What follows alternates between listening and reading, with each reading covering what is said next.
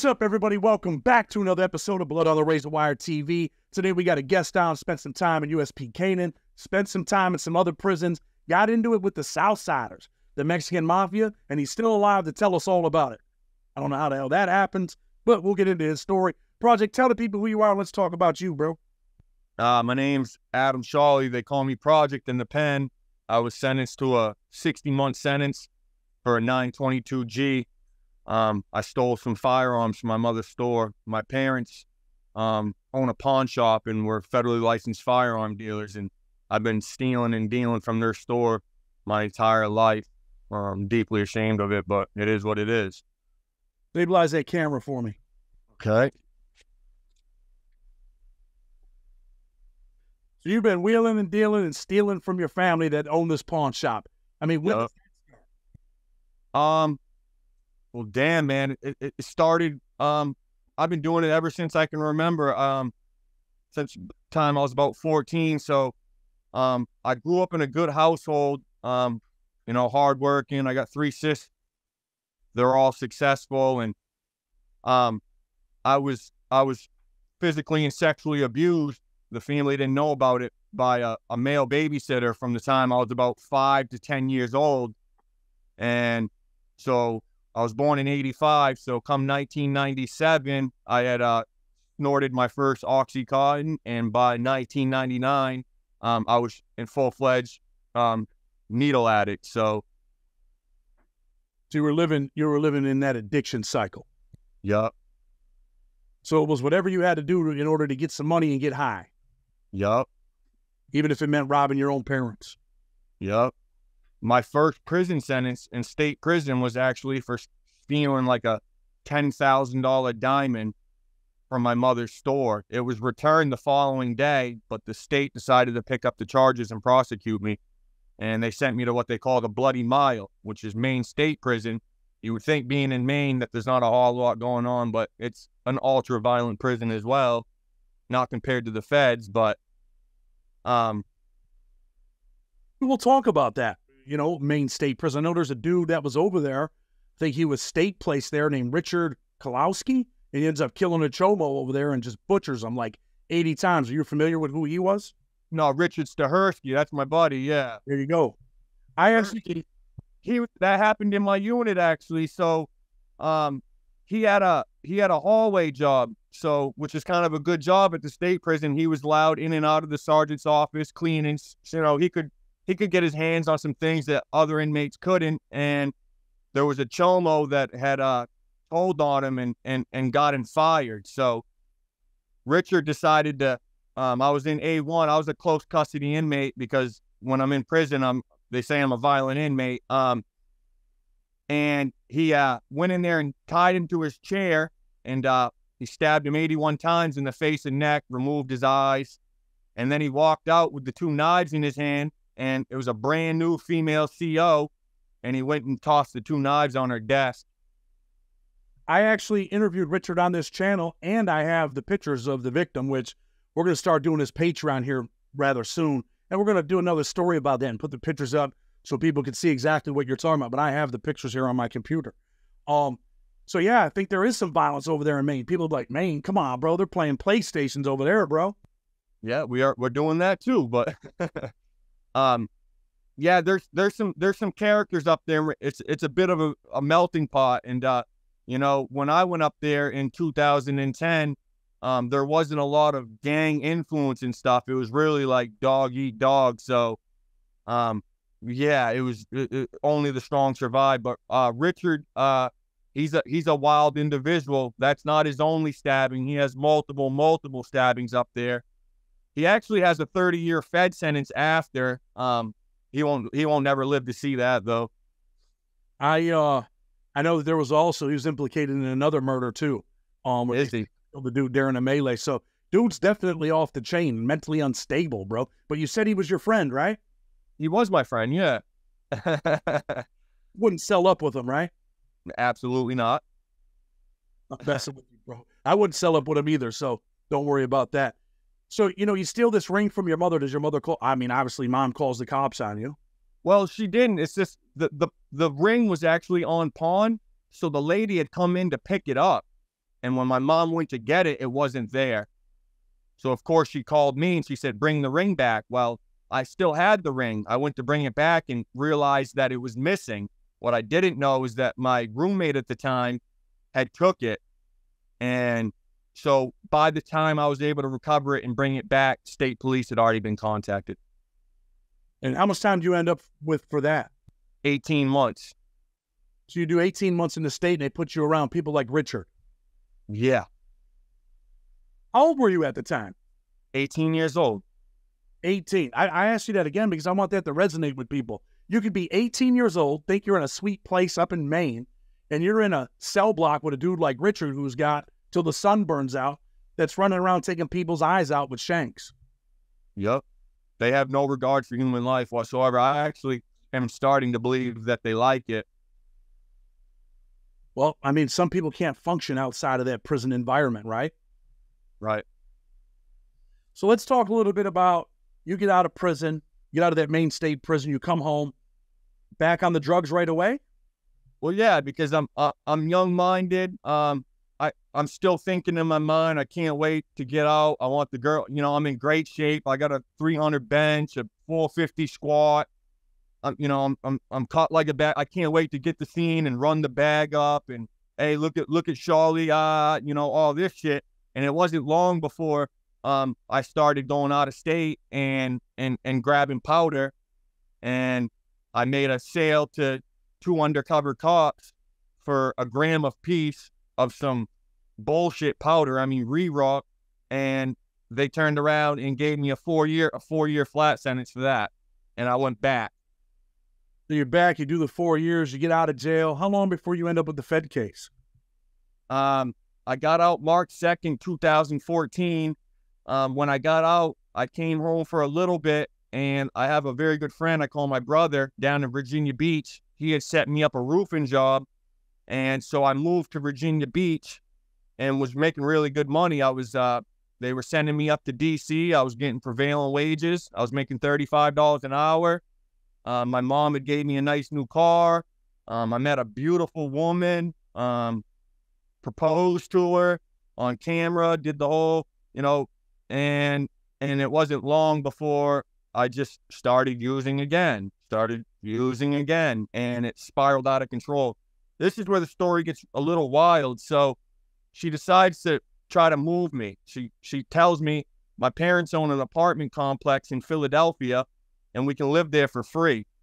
I go, okay, well, Philly sounds cool. Let's go check it out. I move up to Philly, and she's pregnant. Well, I have my son, and she's working. I'm having a hard time maintaining work up there, and I got a little crotch rocket, and I'm riding around on my bike, and I discover an area of North Philadelphia called Kensington, and it's the largest open-air drug market in the country.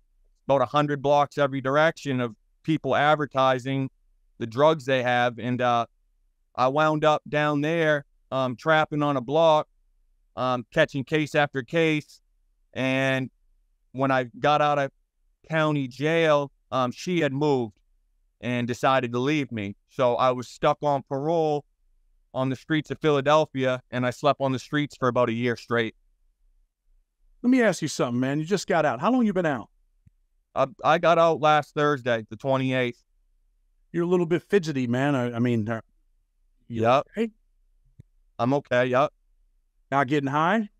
Nope, my parole officer just showed up, still dropping clean urines for him. I have that Sublocade injection. It's the best I've ever felt. It's not a lifelong remedy, but I'm not going back to federal prison, Chad. So if I need this for these 3 years, then it is what it is, brother. Hey, I respect it. Look, I did a video in Kensington. Pretty wild, crazy place. You got a hell of a story, man. You've been all over the place. And, obviously it sounds like your parents got that bag, I guess you could say in street terms. They love you. They care about you, trying to see you do the right thing, giving you free places to live. You end up over there in Kensington. You say you're out there trapping. Any issues out there? Yeah, I mean, it's crazy, bro. It's some things I can't even speak about, but yeah. It's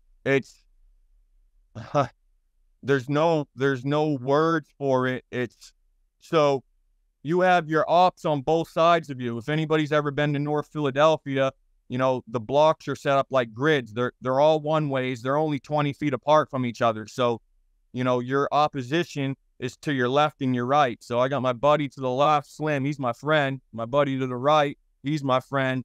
But if his stamp is blowing harder than mine, then I'm going to have to lick some shots at his block. You know what I mean?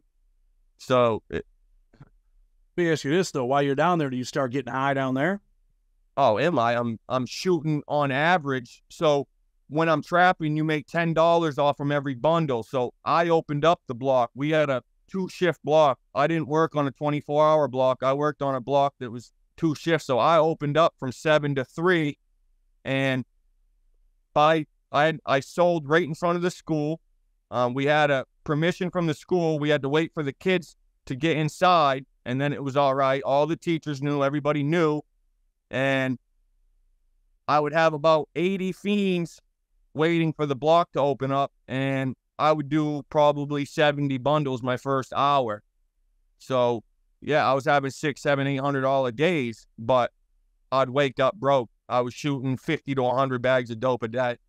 So are you working for someone at this time? Yeah, I'm working for the block owner. So they have a hierarchy there. You have an owner of the block, then you have what they call a caseworker. The caseworker makes $5 a bundle, but he doesn't have to be out there trapping. He'll sit in the poppy store and collect the money. So they give us what they call a sleeve at a time. They'll give us 10 bundles at a time, and then you got to go turn in and let the next trapper go. You know, when I was in Kensington, I never imagined that I would ever see a place like that in the United States. So I'm in Kensington. I take my boy Bill Stacks down there. As soon as we step out, bro, there's needles all over the ground. There's people like, hey, these people, how are they hustling down there? How are they getting money? All the people that live there out on the street. What is their hustle? How could there be so much money in Kensington? Is it people coming from the outside, or is it the people that populate the area sleeping on the ground? Yeah, well, they say there's like about 15,000 homeless people in that encampment down there. So, you know, I was actually on an interview with Faces of Kensington. So I'm out there. I wake up one morning and this kid walks up and he asked me to hit him. So the thing down there is shooting people up in the neck. I'm sure you've seen it. So this kid tells me he'll give me $1. Now, $1 sounds like nothing, but not when they're $3 or $5 bags. So everything is working to get your next dollar. So I walk up and he's got this camera crew with him. So naturally I'm nervous because I'm on parole there. So I tell him I'm not doing it. And the guy's like, do you need some money? And I go, absolutely. So he hands me a $20 bill and I hit the kid in the neck. And then he goes, all right, so how do you do it? I said, well, I have no veins in my arms or legs. I shoot up between my toes. So I take my sneaker off, and as I'm doing it, the police walk up, and they look at me, and they go, really? The fuck are you doing? I go, it's for an interview, dude. He goes, oh, break the tip off when you're done. And they walk away. So on the interview, the guy turns the camera around, and he's like just mind blown. He's like, the police just let him shoot the dope. Like, it's wild down there, yeah. I was assaulted multiple times. I assaulted people multiple times. I got 35 staples in my head, a displaced orbital fracture, a split palate, subdermal hematoma. I had endocarditis. I overdosed 23 times in a 5-month span. I was picked up by the ambulance 23 times and Narcaned. Did you have a place to live still? Were your parents still supporting you as far as housing? No, I was on the streets, but my mom's been Western Union me money every single day. It got to the point where Western Union cut my mother off and thought she was being scammed. She had over 50-something people on her list that she had sent money to. I didn't have an ID, so my hustle was to get somebody that has an ID and walk with me. I'd give them $5 to do it. And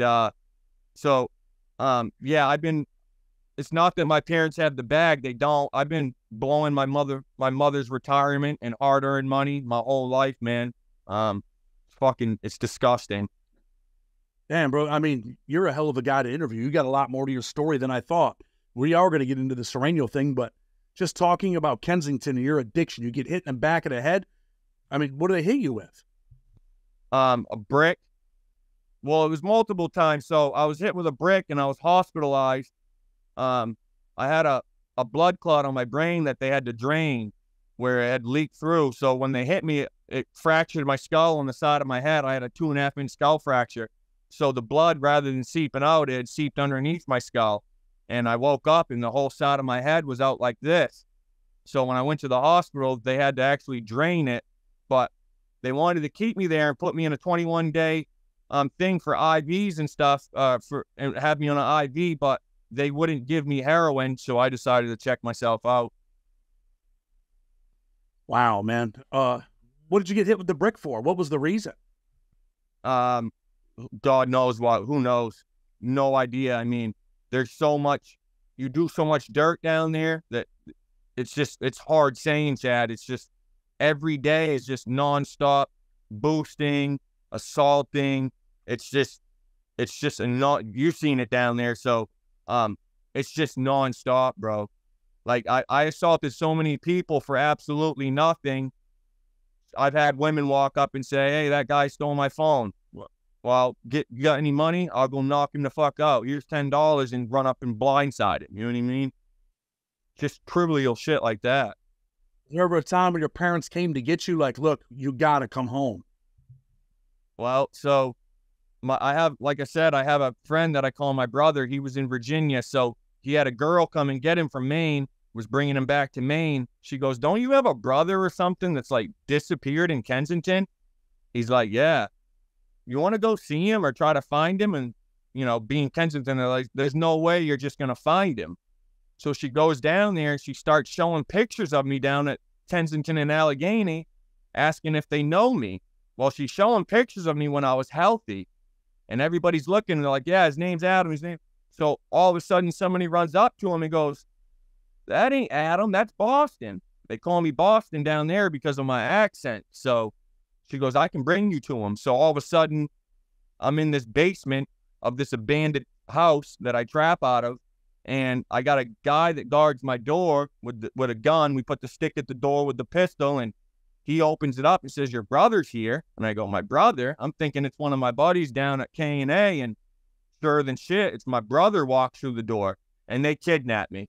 Pretty much, you're coming with us. So I took the ride back to Maine, and I escaped Kensington with my life. Never went back. Nope, never went back.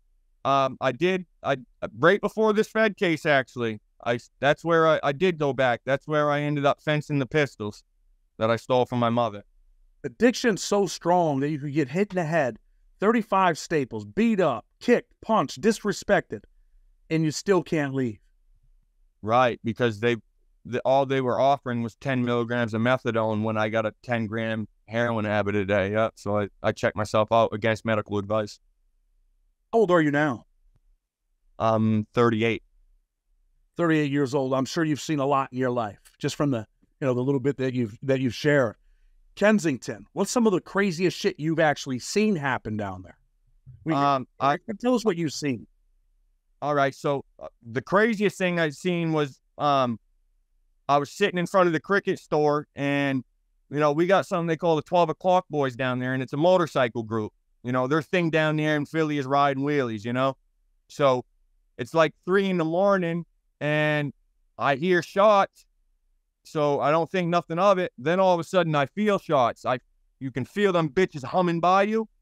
And all of a sudden the kid beside me at the cricket store is just slumped against the bars. And I'm grabbing him, and I turn, and the whole side of his fucking head's busted out. They blew his brains out. Nobody was ever caught for it or nothing. Just a random drive-by. They seen a group of homeless people, and they rode by on the dirt bike. They had bandanas on, and they they sprayed with the Draco or something fully automatic. So could have been you that night. I mean, the kid was sitting beside me smoking crack. He was 4 feet from me, literally 4 feet from me. Even an intended target, just some young kids decide, hey, we're just going to go out and pop some people tonight because we think it's cool. Well, yeah, because you got to understand, the locals that live down there hate the fact that there's all these white people homeless down there that are fucking throwing needles and shooting drugs all over their neighborhood. So at nighttime, it's super, super dangerous. Super dangerous.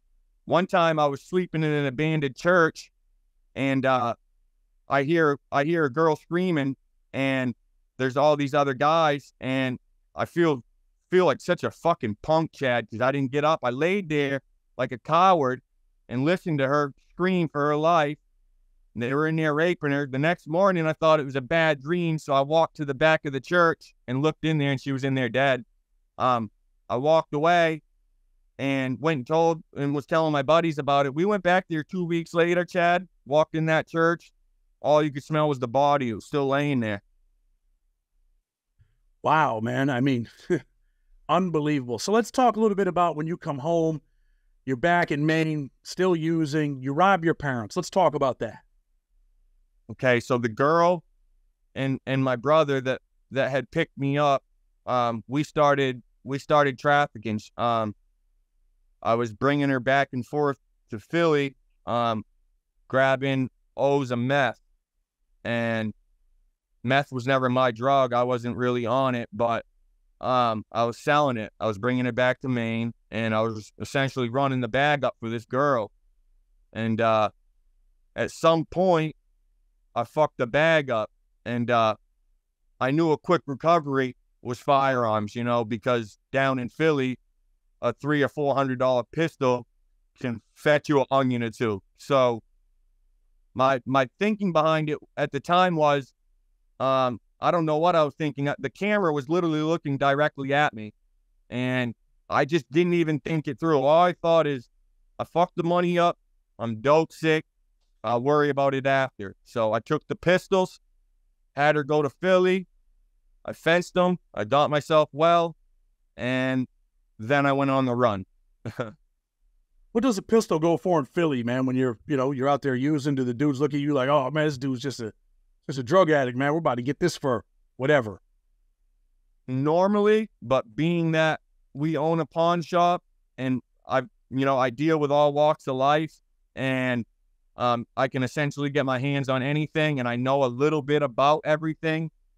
You can't really do that with me, but somebody that was super desperate, that had nothing, they might fuck around and give you a bundle of dope. But, I know my pistols. I know what they go for, and, so it is what it is. But I got an ounce apiece for them. Yeah.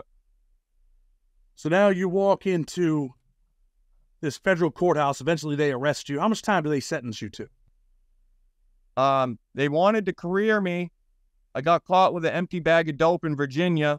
So that wasn't, I guess, however the feds line up. So they used the diamond felony against me, and they used my drug trafficking. They didn't use the third felony in Virginia, because it was an empty bag, wasn't a qualifying crime in the feds. So they weren't able to, what is it, an 876 or 8? They weren't able to get that from me. They were telling my parents that they were going to give me a 20-year sentence, but it didn't qualify the crime. So when I went in there, and it also helped keep in mind that the victim of the crime is my mother, and she went to court for me, telling them, my sons never stole pistols from me. Please be lenient. And then, the sexual abuse came into hand too, Chad. So they only gave me the 60-month sentence. 60-month sentence. Tell the people how old you are when you're sentenced to 60 months. I'm 31 years old, 32 years old. 31, 32 years old. You're sentenced to 60 months. But what prison do you go to? Because that's what I'm getting to. I want people to understand that even with 60 months, you can end up in some pretty dangerous places. Okay, so I only had 21 points, so I was FCI bound. They used the pandemic to put a management variable on me and sent me to USP Canaan, was my first stop. USP Canaan. What's it like when you get to Canaan? So they're still on lockdown. It's the pandemic. So there's no visits. There's no contact. So essentially, when I first get there, the prison's cool, Chad. People that normally would have drug habits are healthy. They got their weight up. They haven't been able to get their hands on a piece of Suboxone for 5-6 months. If one comes through from the bus, they're going for $1,200, $1,400 a piece. So people are sober. for the most part. And, you know, this is where shit gets a little crazy. So they're like, who you run with? So I was told to go Boston, that Boston's got a very thorough car, this, that, and the third. But I get misconstrued with the idea of this independent thing. So you hear independent, you know, you think it is what it is. So I go in a cell with a guy named, he's got a 40-year sentence, and he got sent there for stabbing a guy from USP Hazleton. He's a tattoo artist, and he kind of shows me the ropes. So I'm a white independent, not knowing that independent is probably the largest car on the yard. You know what I mean? We have a yard dog. His name's Scotty Bones. I don't know if you've ever heard of him. I know who Scotty Bones is. He's our yard dog. I've heard bad things. I've heard good things. I don't know his backstory, but for the most part, it was okay, Chad. It was all right. It was all right. I go and meet him. They had already heard about me before I got there. A lot of the main guys, we all know who each other are. It's a small state. There's only a few of us from Maine, so we all have done time prior. So they were looking forward to me getting there because I'm an asset to the car. I trained doing mixed martial arts for a long time. I do weapon demonstrations, nunchucks, bow staff. I'm American kickboxer. So a lot of people... Some people are going to be on here. Hold on. Some people are going to be on here. So my man's dude's capping, bro. Right. Well, people know me. They know who I am. Look me up.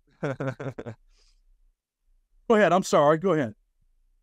It is what it is. It's I don't go around telling people that. But my friends know at the prison. There's people there that I tumble, I do parkour, backflips, front flips. You know, I'm a gymnast. So I'm an asset to the car. So I tell them, I want to do this challenge program. I want to get the fuck up out of here, but I want to do my work. Well, Scotty Bones tells me, you know, what do you got for a sentence, this, that, and the third?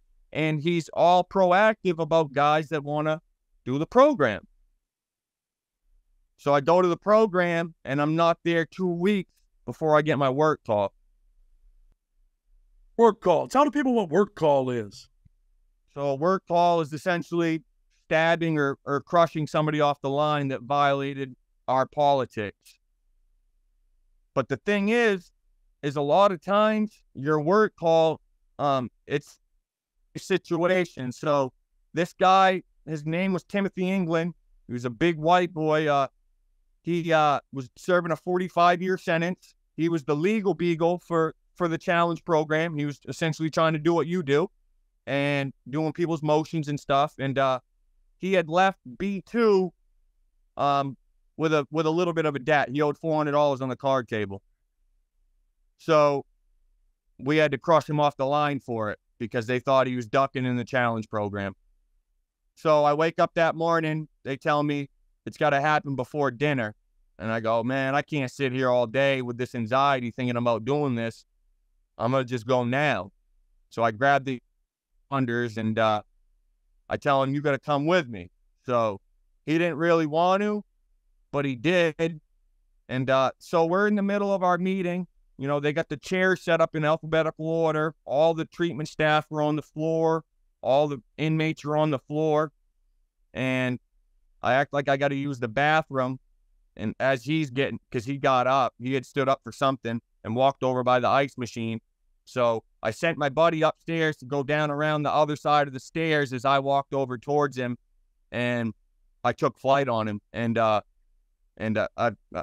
thought I did a pretty good job, but according to the write-up, it was an assault without seriously injury. So we beat him until the cops, you know, they're screaming, where's the weapon? Where's the weapon? Because there was blood everywhere.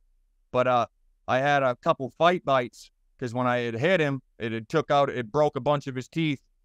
So it broke his cheekbone. I punched out 2 of his teeth, plus several other teeth, and split his palate and his mouth. He needed surgery. But the write-up says 224, assault without serious injury. So that just gives you the idea of the BOP's idea of a serious injury, if that's not serious. So, well, that's because they don't want that to go on the paperwork that they had this many serious, assaults at their facility. We've had a few, but they weren't too serious. These are, they don't put the details. They write it how they want. They do that, on purpose so that right, the justice and other people don't get involved. So they kind of fudge the paperwork, right? Right. It's a crazy world. But for $400 a debt, this guy's the legal beagle. He's got a $400 debt on the card table. He pretty much gets, brutally assaulted, right? Yep. How do you feel about that? How do you feel like, going to attack another dude pretty much that you don't even know? You have to attack him. Well, he was my neighbor. My neighbor, man. He lived beside. He was when I first moved over there, I hadn't been able to make stores. So he was actually the one that put the pack together for me. He's the one that gave me my coffee and all that shit. So, it's fucking wild, man. I'm deeply ashamed of it, Chad. It's like, and when we were in the hall together and he comes back from the thing, I'm sitting there and I literally teared up. I'm like, I'm so sorry, bro. And he's like, nah, man, you did me a favor. If anything, getting me the fuck out of here, man. So I hope he's all right wherever he landed. It's a sad life that we live in there, isn't it? Yeah, damn sure is. Did it affect you mentally and emotionally? I'm so fucked up, Chad. You might be fucked up now, but you know what, man? You're an intelligent dude. You're gonna make it. Maybe I. Oh, not only am I gonna make it, I'm gonna explode. I'm about to blow up. I'm gonna be successful. Well, I'm glad that well, that's the first part, right? You got to believe it. If you don't believe it, no one else will. There's no doubt about it. I already know I am. So now you're in Canaan. You put in this work. How long do you go to the hole for such a brutal assault? Tell the people. So I didn't see the DHO. It took. They had to send. They had to forward it because of the injuries. They had to forward it to the FBI to see if they wanted to pick it up. So it took 22 days for me to see a DHO, and then he turned around and gave me 30 more days that started from that time. So I did 54 days in the hole and lost all privileges for a year. But losing your privileges don't really mean shit, because if you want something, you just send money to someone else, right? What? It's fucking crazy. That's what I had to do, though, yeah. Were you still, messing around with the drugs in there? No, not really. Suboxone once in a while until I was able to get on my MAT program. So I've been on that MAT. Canaan, place where your correctional officer gets murdered by an inmate, right? Yeah, so that happened before I got there, but it was in my unit. The stains are still on the floor. How do the cops treat the prisoners there? Because I've been there. I went through there in transit, and they treated white dudes like they were pieces of shit, even worse than anyone else. So I would have thought that they would have, I would have thought that they were better to the white guys is what I would have thought, but they're not. It's the exact opposite.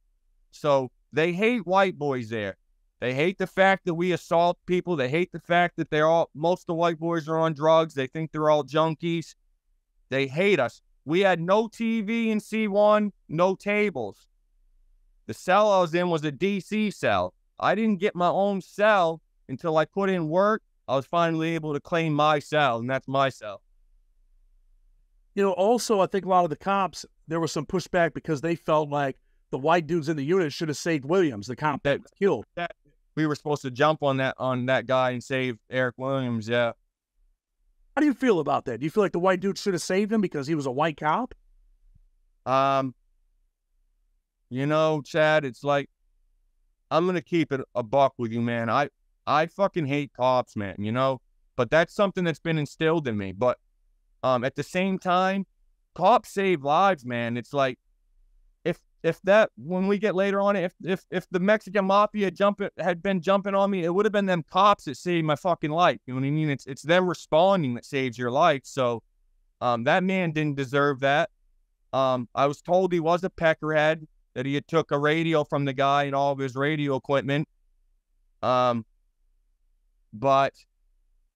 I don't know, bro. Let me help you, because prison politics say you're not supposed to help the police. You help the police, you could end up dead. Now you're a cop and you're a rat, you're a snitch. Prison politics, where are you going to go after that? And then there's the flip side where people say, well, had you have helped the cops, you'd have been in danger, and they would have sent you off to USP Beaumont. And everybody like, oh, that's the fucking dude that helped the cop. But now you could end up dead. So it's kind of a catch-22, right? And not on no racial shit, but this is what it is. This is the system. This isn't, hey, man, because I'm white, the white cops should treat me better. I mean, people think that in their mind, but that's not really how it works. Right. A lot of cops treat everybody like they're a piece of shit. 90% of them treat you like you're a piece of shit because of what you said. All white dudes are junkies in here. This is how they feel. Not what I'm saying. This is what the cops feel. And they just feel like you're a straight piece of shit. So anyway, man, after that incident, what else is going on at USP Canaan? So really, at first it's pretty calm. But then you got the Sereno there, and you got one of their main leaders, one of the head black hands. His name's Wedo Shy. He's an old man. But fuck, is he dangerous, Chad? It's like, I finally understand what that black hand means. It's like, what, the touch of death. This man puts that hand on you and it's over with. So there's a couple guys there. There's one by the name of Psycho. I guess there's a few psychos in the system, but, right. That's, I don't know if he's trying to become a black hand, or I guess they're what? They're all trying to become a black hand, right? Is that their main goal? I mean, I think a lot of them dudes, man, that, that's what they look at. They're like, hey, man, that's the top of the food chain. Someday I'm going to be up there. If not, I mean, they wouldn't just be running around putting in work. And, sometimes they just got to be a part of something. I've run into guys and, that gang, other gangs are like, yo, they're doing what they got to do to make it. You know what I mean? They have to be part of this. This is where they're from. And if they ain't part of it, then you know what the other end is, right? They might be leaving on a stretcher, right? He fucking butchered this dude in our unit, man. Butchered him. It was this other guy was sitting. He was one of their buddies, was sitting at the table, and I don't know what it was over, man. But he had 2 knives, and he run up, and it looked like something out of fucking Mortal Kombat, man. It looked like Baraka or something. This man had him on the ground and was just fucking digging in his guts with him, and it seemed like it went on for 2 minutes straight.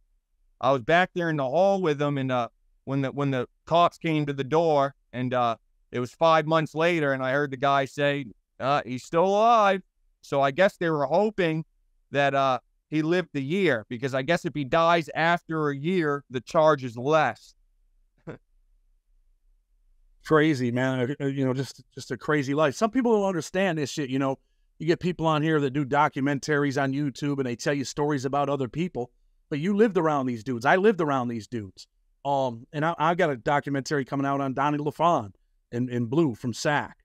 We can get to SAC too. So, okay, so I put in my work. I'm throwing out a challenge program, and I'm returned to the unit. Now, when I'm returned to the unit, now I'm a righteous white boy. I put in work. I got my own cell. We don't have a TV or a table yet, because I guess some guy named Red had sold it before we got there. I'm sure you heard the story. They hit him there and in Beaumont. They stabbed him up. But so the Southsiders were essentially... Hold on, let me stop you. They stabbed Red up in these other jails because he sold the white table, white cells, right? Yep. He's been stabbed at every place he's gone to. It's followed him. So that's one of them violations that he's never going to be able to get away from. So, and in order to get to one of these dropout yards, the threat's got to be very real. You can't just say you're scared. You have to be assaulted multiple times before you're going to get there,